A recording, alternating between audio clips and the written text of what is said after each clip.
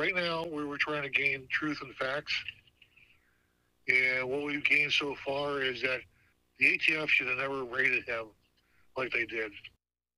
Strong words from the family of Clinton National Airport Executive Director Brian Malinowski, who died this morning following a firefight earlier this week with federal agents. His death also coming on the same day agents released the affidavit, which paints in detail why they raided his house.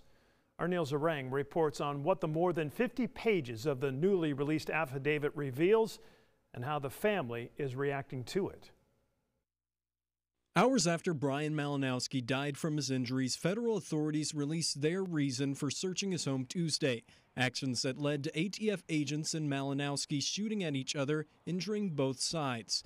The documents allege between May 2021 and February 2024, Malinowski purchased over 150 known firearms, many of which were then resold. Approximately 6 were recovered by law enforcement during criminal investigations. Undercover agents recount Malinowski saying at a gun show he was a private seller, therefore no paperwork was needed to be filled out for a purchase. Malinowski stated the customer just had to be over 21, end quote.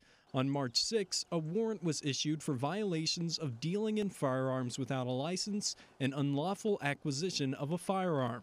They say the search was done quickly and in secret to prevent evidence from being lost. An attorney representing the Malinowski family sent a statement after they read the affidavit. It says in part, "We are obviously concerned about the allegations in the affidavit released by the government today.